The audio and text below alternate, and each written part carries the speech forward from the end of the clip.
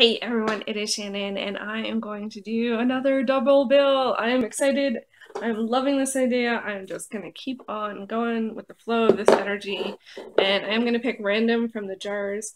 I think I have, I'd say maybe 3 hours, but I feel like my 1 hour 45 is getting a little neglected, so I'm going to chance that I get like one that's closer to an hour and 30 minutes and maybe like a really short one for my hour 30. So I can get 2 movies in. That's what I'm hoping for. Oh, I don't know which one. No, it's neither. Oh, now I'm just feeling like I'm gonna pick the wrong one. No, I'm not gonna pick the wrong one. Let's see what it shall be. Back and forth. Back and forth.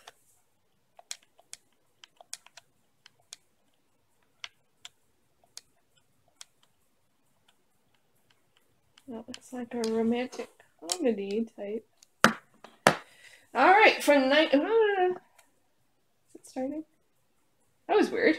Okay, that was weird. Okay, when their car breaks down en route to Sao Paulo, a father and son accept a ride from four beautiful telemarketers who are headed there on holiday. Starring Ingrid. Oh wow, I'm not going to get any of these names right. It's a comedy, an international comedy. It is directed by Jose Eduardo Belmonte, and the cast is Ingrid Guimarães, Fabio Asanquia, and Alice Braga. Oh, Alice Braga, I know who that is. So yeah, okay. We are going into comedy land, and it's an hour and 35 minutes, so that's good. I was looking for something a little on closer to an hour and 30 to hopefully get 2 movies in, so hopefully I will enjoy this. And my tea is ready, so that is perfect timing, and I will see you in a bit after watching Back and Forth. All right, I am back, and I have finished watching Back and Forth, which is also called Entre Idas e Vindas. It is a Brazilian film. It's in Portuguese, and it was quite lovely. I really enjoyed it. I'm always so leery of comedies. I don't tend to have the best luck with them. I often don't find them funny, but this one was very sweet.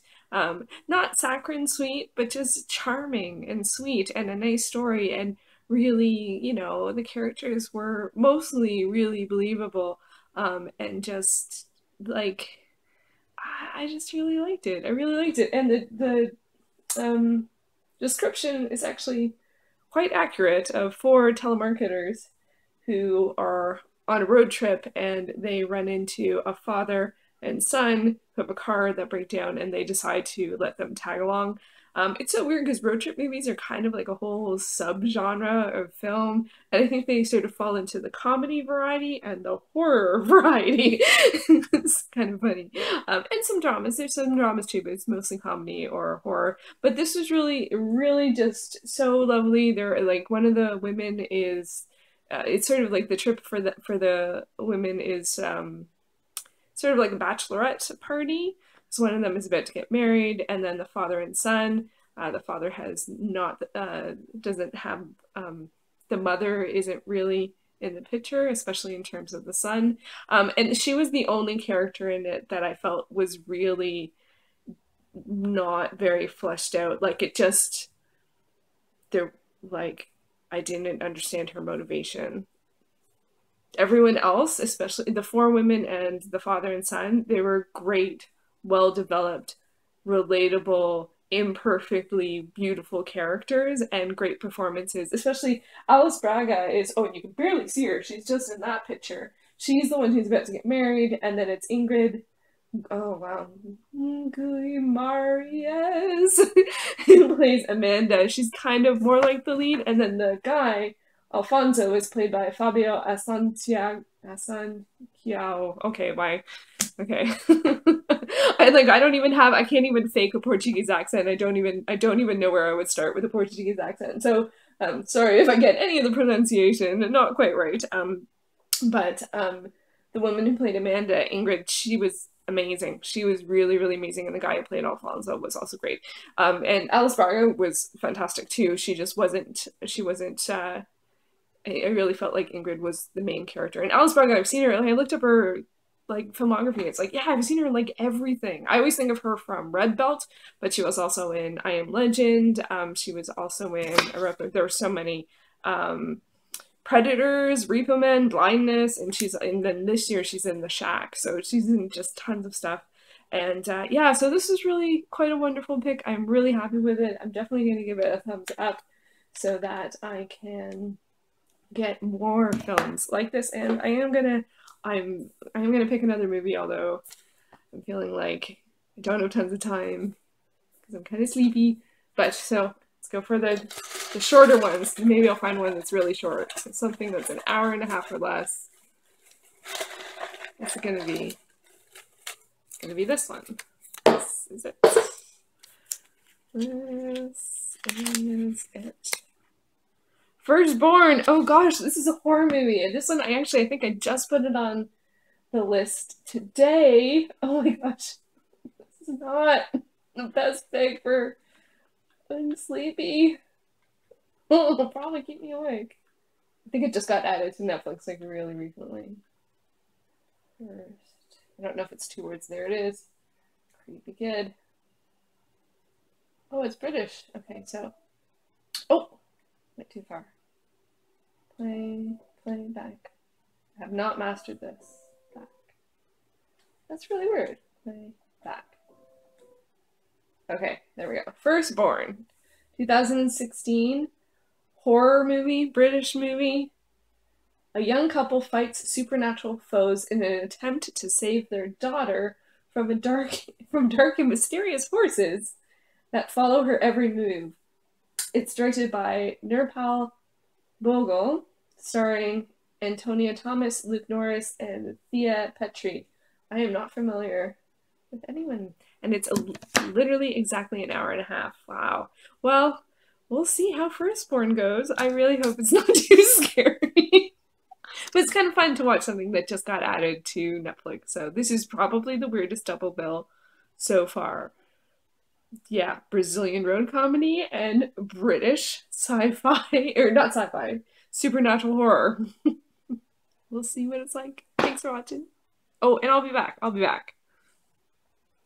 All right, so I am back and I have watched Firstborn, as you can probably tell by the angle and that I think my hair is different. And the fact that it's daytime, I decided to watch this on a different day. I was just too tired to go into a scary movie. After watching back and forth, it just ended up being too late. But I'm really glad that I waited because this was actually a really good movie and a really good horror movie. Has a lot of the elements that I like in horror. It's a supernatural type of horror movie. It is creepy, it is mysterious, and it doesn't give too much away too soon, which is one of the things that I really liked about it. The story follows a young couple played by Antonia Thomas and Luke Norris. And Antonia Thomas, I know her from, she was in Misfits. She played Alicia. So they're a young couple and they have a baby girl who seems to just have lots of supernatural things happen, and then they're kind of lost and they don't know what to do about it. And that's sort of like, I think you kind of know whether or not you like films like that, and if you like films like that, I would just encourage you to watch it and not look too much into it. This is one of the few where the description doesn't give too much away. And I just really enjoyed it. The atmosphere was great. It had lots of creepiness to it. It wasn't gratuitous, but it was intense when it was in like the scary stuff. And the girl who plays Thea is, I think that is Thea. Her name's, it says Thea Petrie, and I would imagine that's Thea. I think sometimes they do that with young actors. Who have large roles, is they keep their name the same. And I thought, well, I don't know if it is, I'm kind of guessing. But no, it did say the introducing Thea, I think. Anyway, she was good too. And I also quite enjoyed, Jonathan Hyde is in this, and I couldn't figure out what I know him from. He was in lots of TV stuff, and he was really good. So anyway, as was Eileen Davis. who plays this character? I can't remember her name.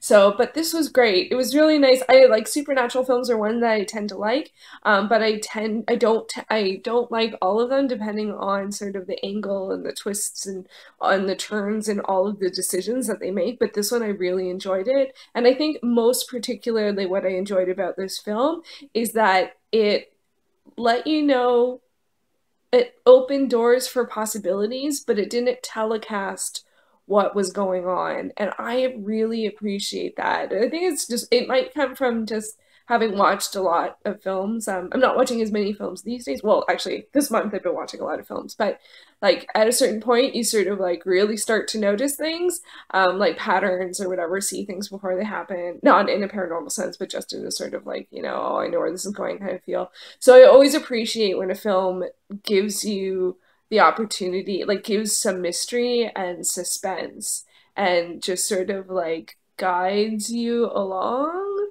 without letting you know too much, but definitely giving you enough to keep interested, to open doors, but not to directly be like, this is what's happening. So I really appreciated that. So overall, this ended up being a pretty good double bill. And I was a little hesitant about both of them. With back and forth, with comedies and road movies, I was kind of like, oh gosh, I don't know. Is this just going to be like, I don't know. There's a lot of movies I think that are like that seem very frivolous and like, can be good fun in their own way. But I thought it was really touching, and I didn't think all the choices people made were great. Same with this one, not all the choices people made were great, but I think that gives it a like a realism quality to it as well. So that was a great pick. And then this one, I was like, you never know, especially when it's a horror movie and you've never heard anything about it and you don't recognize anyone who's in it. Although I do know Antonia Thomas from Misfits. I didn't recognize her name, but once I saw her, I was like, oh my gosh, it's Alicia. So, so it's kind of funny when that happens. And this ended up being great. I think it's the best horror movie that I've watched in a while. So all good, yay! So that double bill, even though it got split over a couple days, was really successful and I'm really happy with it. So hey, good picks. All right, I will see you. Let me know if you've watched either of these movies or if you're going to give them a shot. I would love to hear your thoughts. And I will be back sometime with more stuff about books or movies or both. Who knows? Thanks for watching.